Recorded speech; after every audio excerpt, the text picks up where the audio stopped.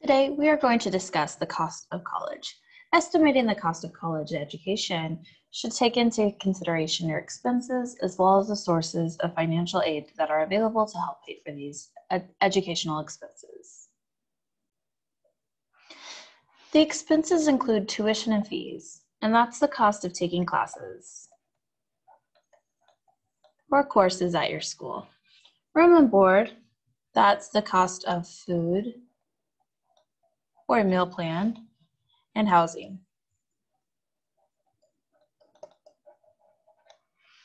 Books and supplies. The cost of textbooks and course materials needed. Transportation and other, that's the cost of gas, entertainment, eating out, laundry, etc. Financial aid. Scholarships, that's money given based on talents, grades, or other circumstances. Common scholarships include educational scholarships as well as athletic scholarships. Grants, that's also money given. And it's usually based on a student's financial need. Work study, that's money students earn by working at jobs provided by the college. They might work at their college library, for example. Loans, that's money borrowed, which must be repaid, usually with interest. Describe the main difference between loans and the other forms of financial aid listed above. So loans, you must repay.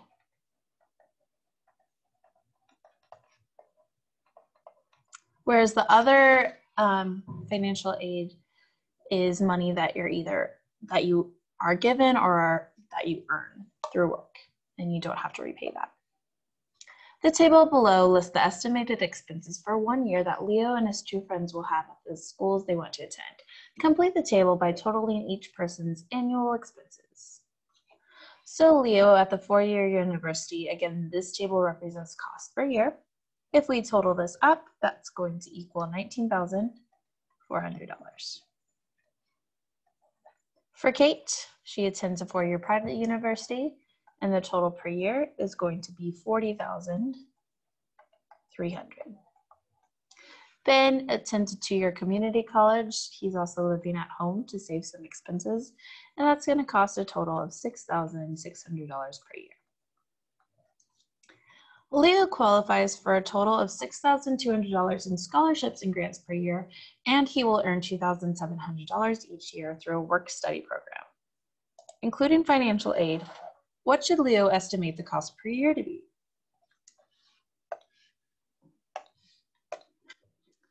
So it's going to cost him $19,400 per year.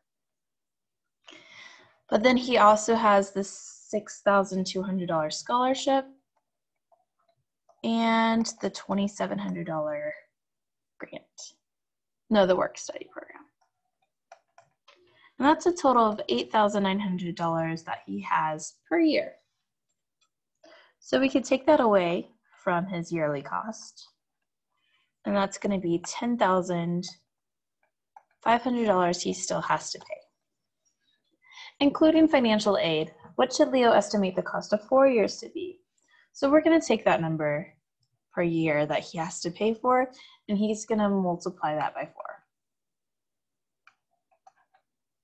to get a total of $42,000.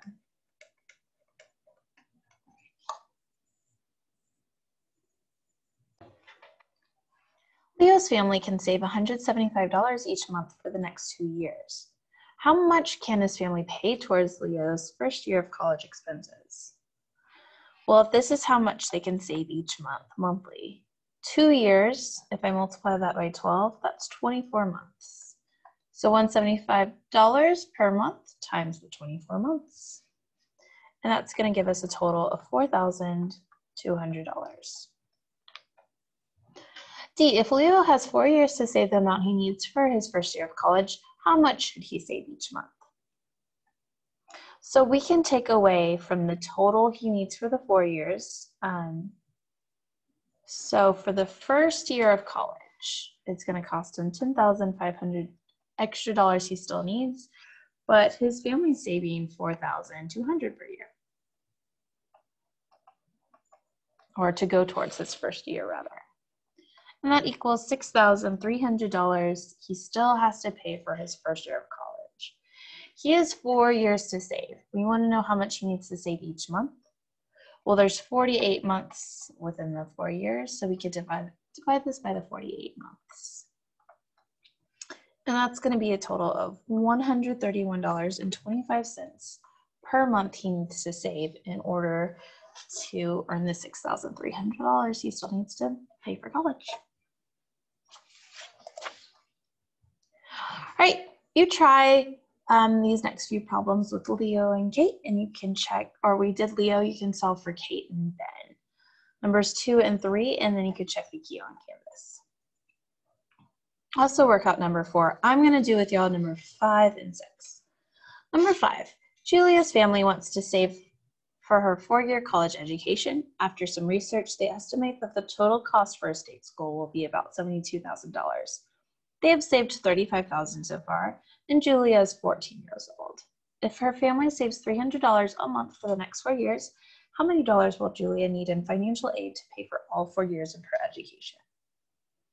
So first, it's going to cost $72,000. And she's already saved the $35,000, so we could subtract to find the difference. She still needs $37,000. Now she's going to save for the next 4 years. Times the 12 months, that's 48 months.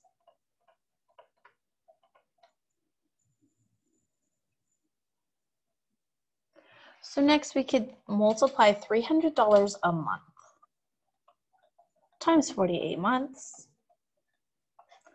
And that'll give a total of $14,400. All right, and this is the total cost of all 4 years. This is how much she's going to save for the next 4 years. So to see how much left is needed to pay, we can subtract to find the difference. And we're going to get $22,600.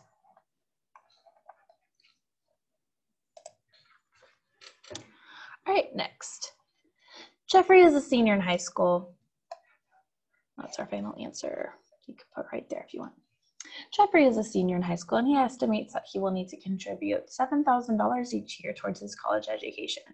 Jeffrey has 1 year to save enough for his first year.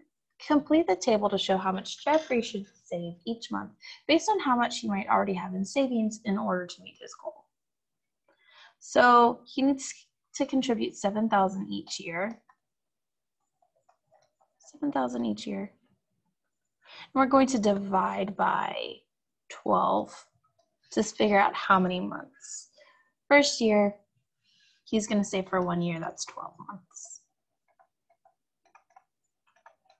If we divide by the 12, we're going to get $583.33.